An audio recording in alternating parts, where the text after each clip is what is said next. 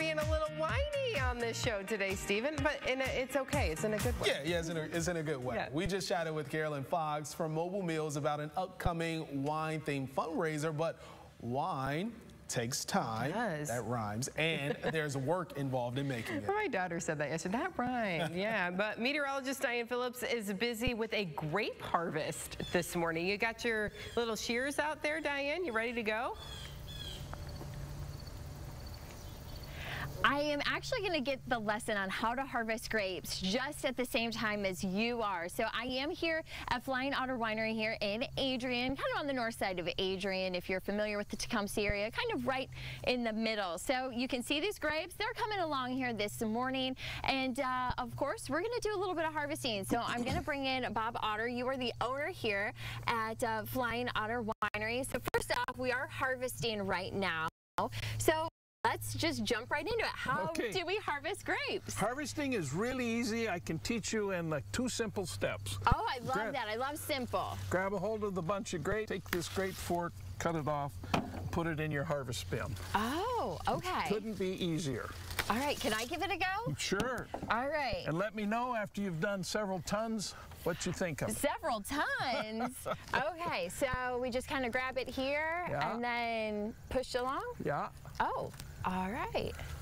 Okay, and then we just throw it in here. So is this bin?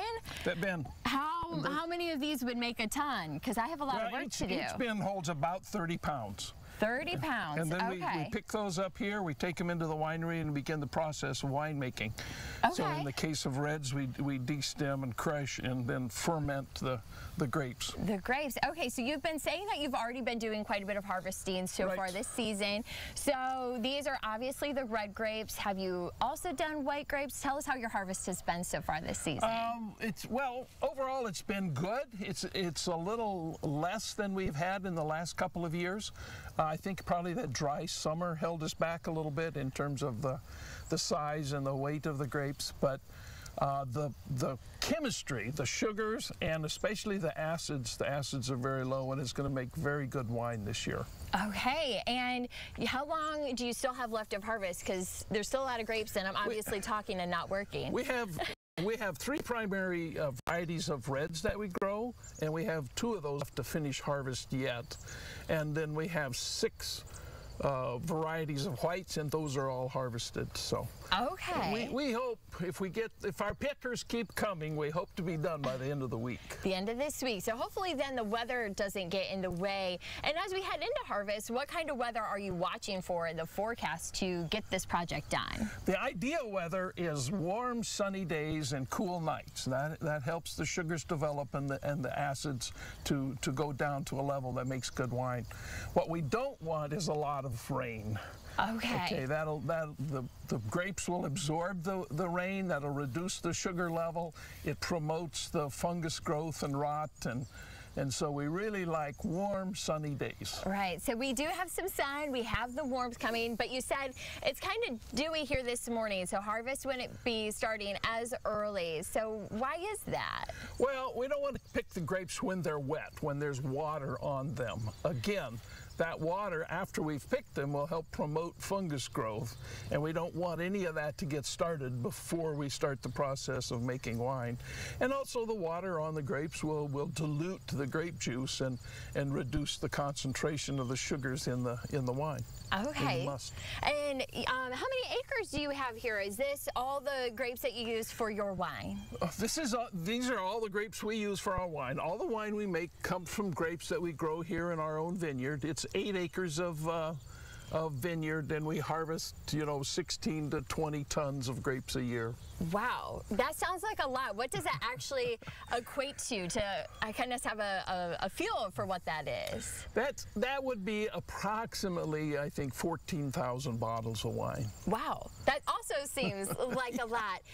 And of course, you're going to be harvesting here. Tell us about the process. Once they're in this green bin, then where do they go from there? Okay, we pick up the bins here in the field, here in the vineyard. We haul them back to the winery. We weigh each bin because the pickers get paid by the pound.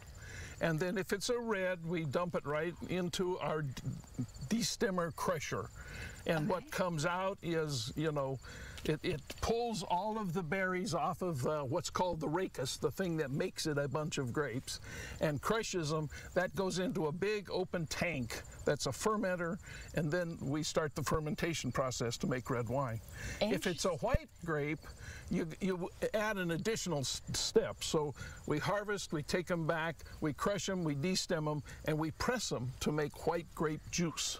Okay. And then we ferment that grape juice. Oh, so there's still a lot of process to go here yet before we get there. For several months. Okay, so we have a month's worth of time, but for those who want to maybe come out and taste the wine and they don't want to wait those months, tell us about your hours and what times can we come get a taste? We're open Wednesday through Sunday. And the hours vary. They're on our website. I won't go through them all. But Friday and Saturday are our major days. We're open afternoons, all evenings. We have live entertainment every Friday and Saturday evening from 6 to 8. So we have food service for, you know, small plates. Okay. So it's a great time, and it's a beautiful view overlooking the vineyard, especially this time of year. The colors, as soon as we get done with the harvest, the colors are going to start changing. It's interesting to see the vineyard. Once you pick those grapes, the vines are done. The leaves change color and they fall off right away. They've done their job. Fall's here. All right, well, so fall is here. Harvest is going on right now. Make sure you head on out here to Flying Otter, maybe get a taste. Of course, harvest goes through this week, but if you do want to harvest, I'm pretty sure they're looking for helpers by next year. So Stephen and Amanda, grab your gloves. We're going to come back out here. We're going to get to work. Yeah, I want to do it. I've actually visited, Diane, thank you so much. Very interesting. You know, I actually visited this winery back when I was off in August. So it was really a really beautiful piece of property, as he had mentioned. So it's so great to see the process and all that hard work that goes into making that glass that's just so tasty. Just right. Yeah. Just right. So yeah, I think that would be really fun. I would love to get out there. Get good exercise. They're paying by the pound too, so some extra money. I'll take it. I love that. All right. Well, we are in the dog days of summer for a couple more days here. Perfect for National Dog Week. So we asked, and you've been sending us photos of your favorite canines like this one. This is Jessie. Yes, Jessie's having a really good day. Thanks to Sarah Yarborough for sending this one in. I know Sarah, we go way back. Jessie is a Cardigan Welsh Corgi. Well, more pups and more Good Day on the way. We're back in a moment.